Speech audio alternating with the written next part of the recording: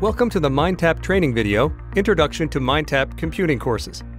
Your instructor has prepared this MindTap computing course so that everything is set up to help you focus on what matters most, and to let you know where you stand at all times. A reminder, before you get started with your course, run the browser check on all devices that you will use to access MindTap.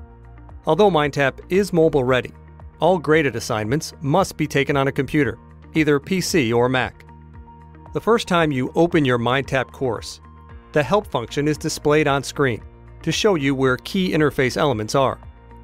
Click the Close icon to hide Help. Click the question mark icon at the top right to reactivate Help anytime you need it. While all MindTap courses have a similar structure, each MindTap course has unique features, so your own course may look slightly different. Displayed on screen is your learning path. Think of it as part of your homepage. Using the icons at the top, you can display your course in 3 different views. The default is the week view, which shows activities your instructor has assigned for the week. The unit view displays the reading activities and assignments for your entire course. The Date Manager view allows you to see what's due and when in a single snapshot. In the unit view, the first thing you will see is a list of introductory materials.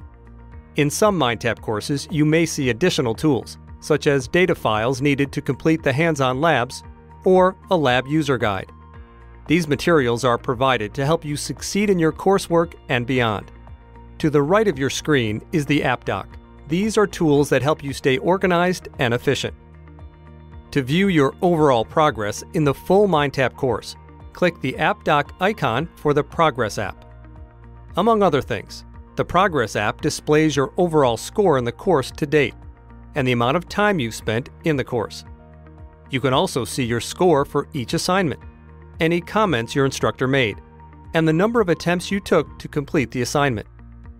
Study Hub helps you organize all your study tools in one place. You can create your own personal study guides, review your notes and highlights from the readings, and access previously bookmarked material. When you create a custom study guide, MindTap automatically imports the content you selected from a reading into your study guide. You can sync content such as key terms, highlighted material, or shared notes.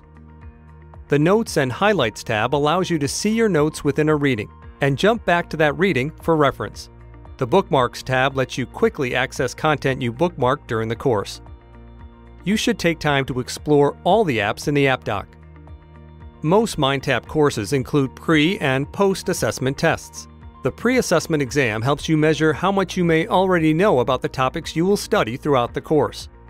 The analytics and reporting make it easy to see how you're progressing.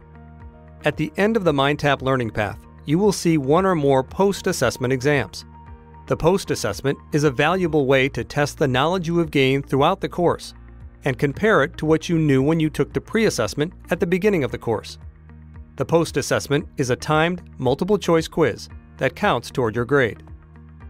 If you have questions during a MindTap session, you can choose the Customer Support option on the menu below your name. At Cengage, we continually strive to better our solutions and to help you succeed. At the end of your course, you will find an optional student survey. We encourage you to take a few minutes to provide us with your feedback so we can continue to improve.